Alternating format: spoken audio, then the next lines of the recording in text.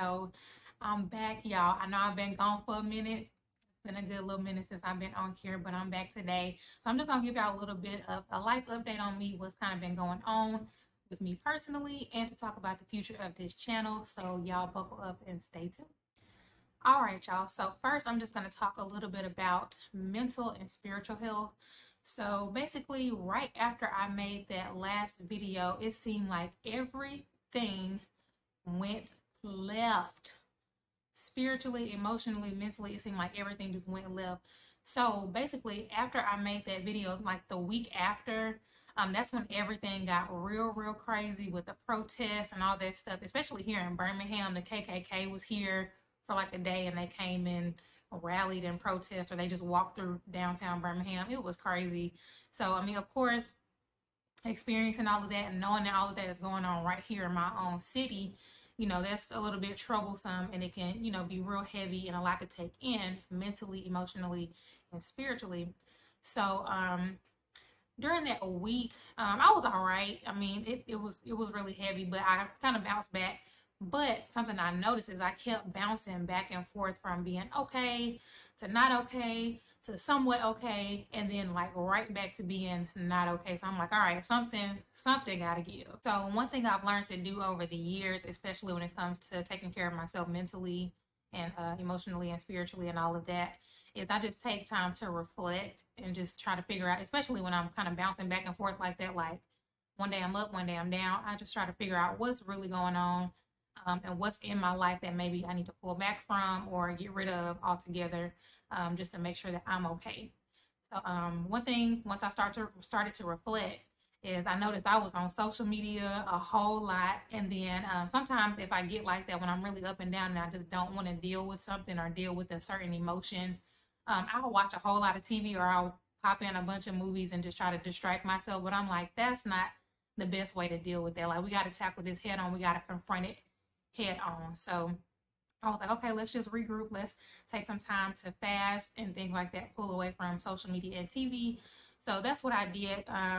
So I ended up fasting and praying for 5 days. Once I got through the 5 days of fasting and praying, I actually felt pretty good. So I was feeling rejuvenated and things like that. I really got a lot of the clarity that I needed on just things for myself and decisions that I need to make for this year leading into next year. So got a lot of clarity, a lot of confirmation. I was really excited about that. But of course, the devil wasn't too happy about that. He knew I was back feeling up, feeling good, and feeling focused. And I didn't take enough time after that fast to really make sure that I had everything I needed in place to stay focused. I just knew that I felt a lot better. But just looking back on that, I need to make sure I actually maybe take another day after the fast is over to get some things in line and make sure I'm focused once the fast is complete. So right after that, y'all, I kid y'all not, like 3 days later, I got sick. Thank you, Jesus. It was not Corona. Hallelujah. But anyways, I got sick like 3 days after that, and I was down for about a week. And then after feeling good again and getting over that sickness and having a lot of energy, exercising, doing all the normal things that I typically do in a week, right after that, I got hit again with a spiritual attack. So this time it was more so mental. So I fell into a depression, like a really bad depression, and having a lot of anxiety. And it lasted off and on at first. It was probably for about a week, and then maybe a few weeks went, like maybe 1 or 2 weeks went by. And then after that, it lasted for 2 weeks straight. I was just really depressed and anxious all at the same time. It was crazy.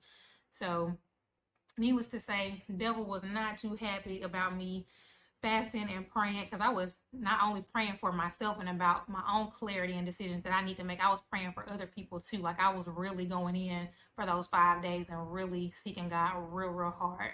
So the devil was upset, hit me with a spiritual attack, and I was out for a minute. And I'm really just now kind of getting back to myself.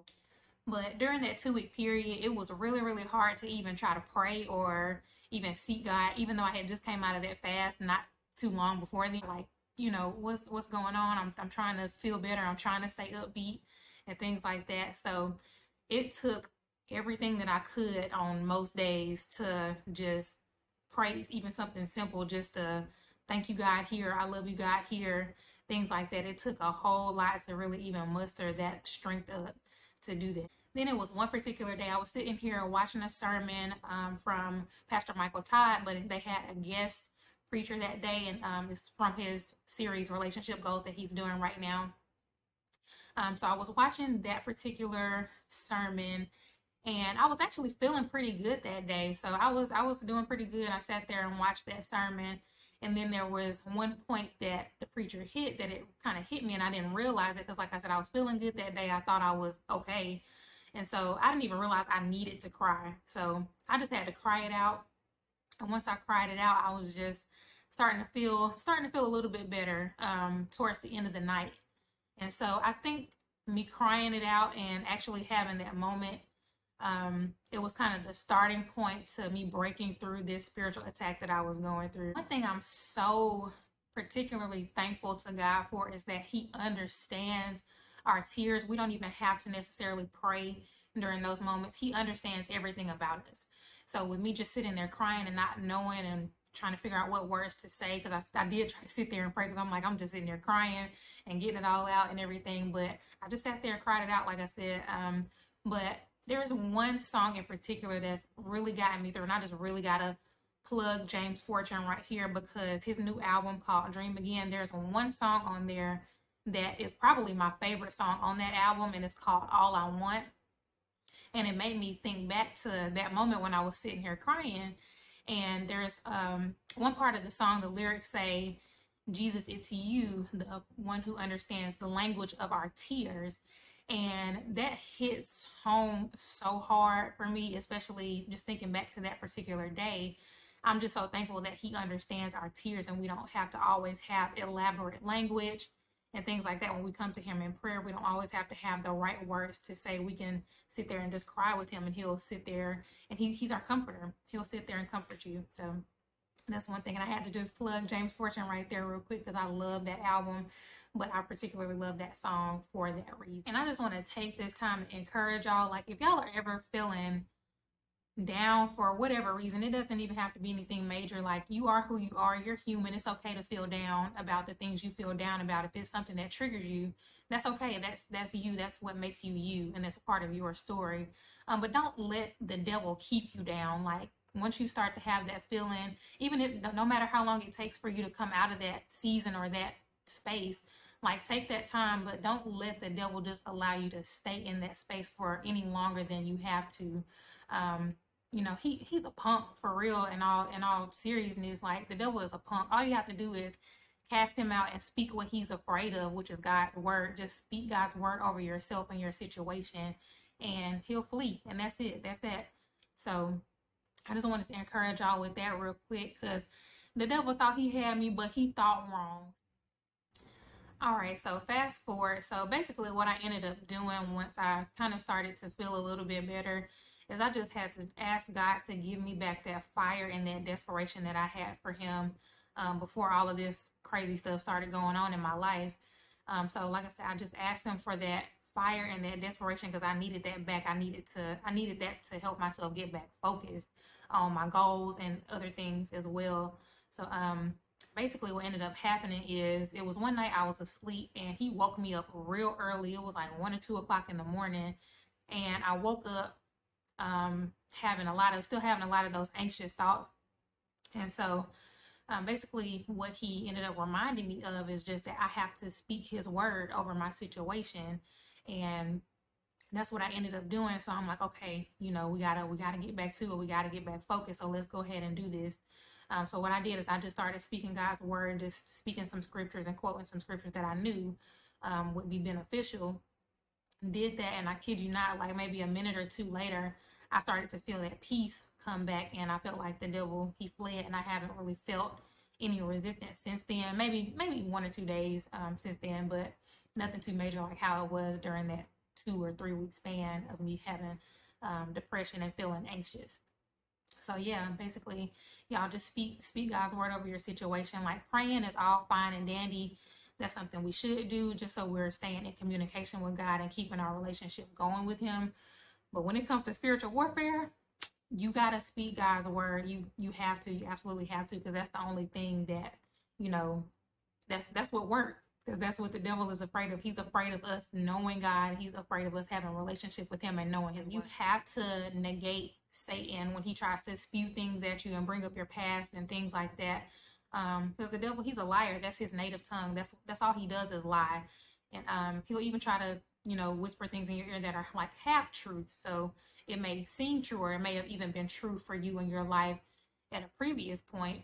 But, you know, when you have Jesus, you are a new creation. You're a new creature. You don't have to be bound by whatever is, you know, was holding you back previously before you had Jesus, or before you really started to get serious and take your walk with him seriously. All you have to do is just start to walk in your newness. You're a new creation in Christ. Don't believe the things that Satan tries to whisper in your ear. He's so subtle and he's so crafty. So you have to really pay attention to that. Well, yeah, just walk in your newness. Don't be afraid to do that. But yeah, another thing I want to plug is something that's been keeping me going lately since I've come out of that. I'm feeling a lot better. Is there's a pastor here in Birmingham named Pastor Michael McClure Jr. and his church is Rock City Church. So I just want to plug him real quick because he has literally been my voice for this season. I love my pastor and all of that, but for some reason I've just kind of been really drawn to PMJ in this season. It's something about his voice, and whatever is on him in this season, I've been drawn to it spiritually. So I've been watching a lot of his sermons and keeping up with the things that he has going on. So right now he's in a sermon series called Insanity, and he also has a corresponding daily devotional that streams every morning on Facebook and YouTube at 7:21 a.m. So definitely just wanted to plug him because I've been plugged into that, and that's really been helping me out a whole lot. It's just thinking about things in a different way, and just going above and beyond things that may not make sense to other people, to your friends around you, your family, but it makes perfect sense to God, and I absolutely love that concept. So that's what I've been doing, is watching that sermon series and doing the daily devotionals and streaming that every morning at 7:21. So y'all, if y'all can, if you have a chance to, in the mornings throughout the week, check that out, please, because I promise you it will change your life and it'll make you think about things a lot differently. And the two topics from the Insanity, the 21 Days of Insanity devotional that has really been so key for me and I absolutely love, was the topics of courage and commitment. Those two things in this season are two things that I've definitely needed, because like I said, I have a major decision to make for this year leading into next year. So that's definitely been something that's very key for me. But like I said, go ahead, check it out, please, if you have a chance, or take that time, you know, whatever you normally do in the morning, spend that time with God in the morning and stream the 21 Days of Insanity devotional from Rock City Church, PMJ here in Birmingham. So that's what I've been doing. And I want to plug his album too, the new EP that he just dropped. So it's called Big Freedom Session Live. So he did a live performance virtually for this radio station. They were having live performances of different gospel artists. And so he created an EP out of it, and I absolutely love it. So when y'all get a chance, please check that out if you can. All right, so now that we got all the serious stuff out of the way, I'll just let y'all in on what's been going on with me and what's next for me, actually. So coming up, I have an audition next Saturday, August 1st, and it's for the Brown Sugar Nutcracker. I'm so excited. This will be my second year doing it. I talked about that in my Get to Know Me video. So y'all check that out if you get a chance as well. If you haven't seen my Get to Know Me video, I talk about Brown Sugar Nutcracker on there. And that's kind of how I got started back with dancing again and being really serious about it. So the audition is next Saturday, and it's going to be super interesting because it's going to be virtual because of doggone COVID-19. I want to be in person so bad because it's so different when you're actually able to be around people and their energy, especially with dance. But unfortunately, since we're still stuck in this pandemic, we got to do the audition virtually. But I'm excited to see how that goes, especially with trying to do rehearsals and with the actual show. So this is going to be really interesting to see how this plays out. Now, unless Auntie Rona decide to leave before December, it's going to get real interesting with this Brown Sugar Nutcracker. So, but I'm excited about that. So that's what's next coming up for me. Lastly, I just want to talk about what's next for Journey to Pointe.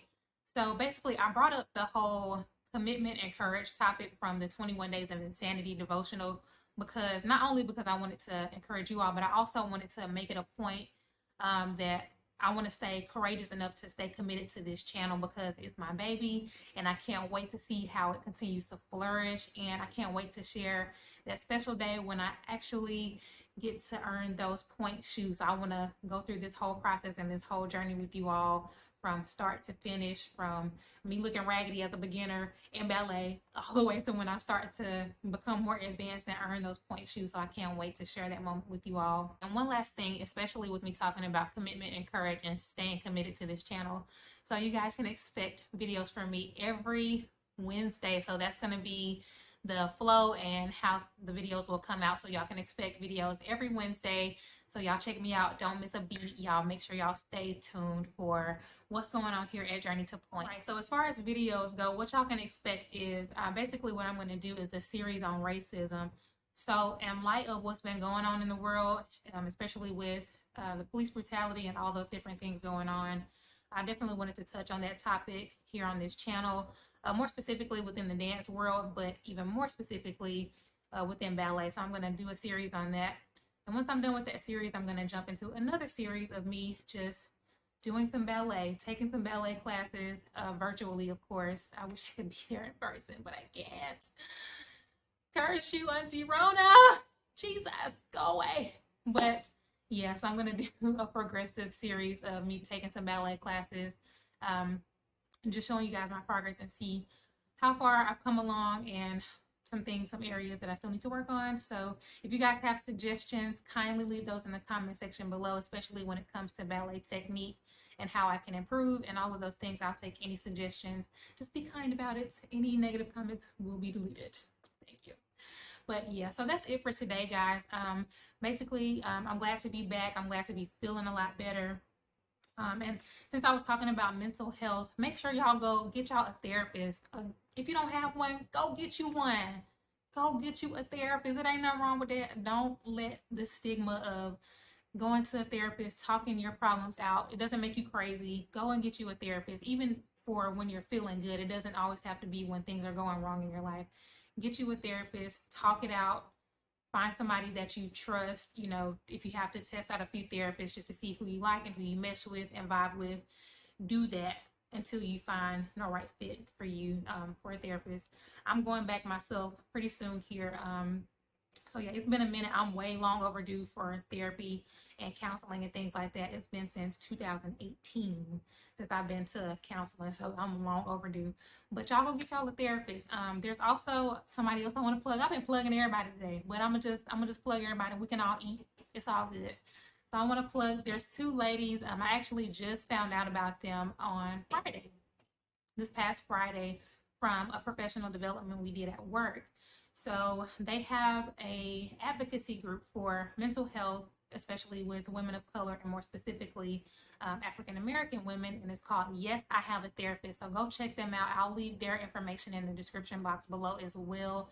So y'all go check them out. They have a really safe space for you to talk openly, and they talk about storytelling and all these different things. It was so wonderful to hear about the information. I related so much, and I think other people can relate. Even if you're not a person of color or a woman of color, I think that anybody can benefit from their advocacy group. So y'all go check them out as well. All right, so that's it for today. So you guys take care of yourselves mentally, spiritually, emotionally, physically, all of those things. Take care of yourself. Like I said, go and talk to somebody. I have all the resources I mentioned in the description box below. So until next time, we'll be facing fears forever together. Peace. Somebody say, live what you was believing God for before. Say, believe because there's nothing that you lost that God can't replace. If you can find a way to just believe and dream again.